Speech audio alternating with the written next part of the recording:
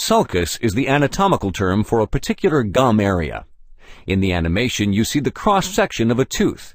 You can recognize bone, the tooth root, the root skin, and the gums. These structures are called a periodontium.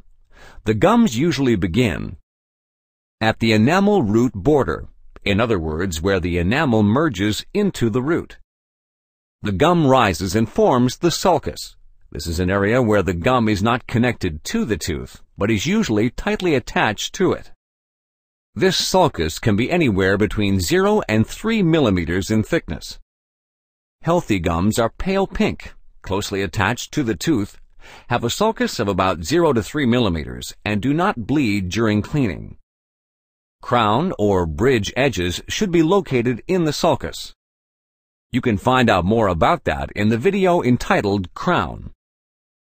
At close range, healthy gums have a delicate pattern similar to an orange. Here you see two frontal incisors compared side by side. The arrow points at gingivitis. As opposed to the neighboring tooth, the tooth with gingivitis has dark red swollen gums.